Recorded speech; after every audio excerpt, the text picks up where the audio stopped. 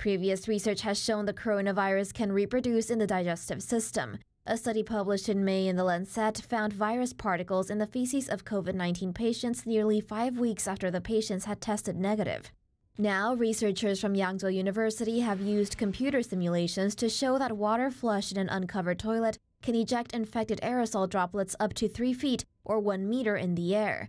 Some stay in the toilet, but up to 60% of the particles reach above the toilet seat, and those droplets can remain airborne for up to a minute.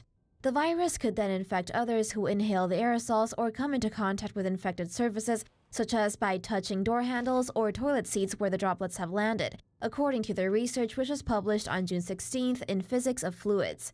To reduce the risk of fecal-oral transmission of the virus from toilets, the Chinese researchers recommend putting the toilet seat down before flushing, cleaning the toilet and other contact areas often, and washing one's hands after using the toilet.